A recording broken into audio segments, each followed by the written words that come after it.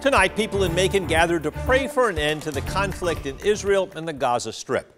At a prayer service at Temple Beth Israel, people expressed hurt and anger over the fighting. As Anthony Montalto shows us, the rabbis leading the service hope their congregations will find comfort through prayer.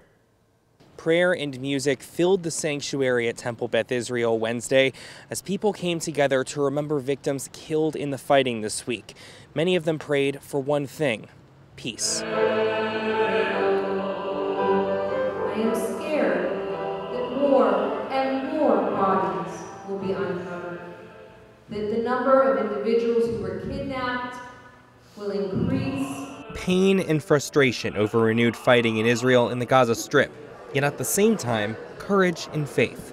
In this moment, Kaveh El Adonai, hope in God, Chazak ve'ametz libecha, courage and strength to your heart.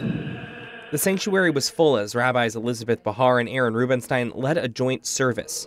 The goal, coming together to grieve and pray for peace. And for the safety of the people of Israel. Nicholas Fox went to the service to feel the connection. He wanted to bring attention to the conflict and remind people that they may not understand what others are going through. We're connected, but we're also so divided. It's so easy to look at other people only in front of a screen and not actually see them, not to see their hurt, not to see their pain, and to assign some sort of moralization onto them. Now, one of the things Rabbi Bahar told the congregation was that you could choose to have doubt or faith. And many of the folks here Wednesday hoped their faith would lead to a quick resolution of the violence. In Macon, Anthony Montalto, 13 WMAZ News. Now, Fox also encouraged people to check on their friends who may know someone involved in the conflict.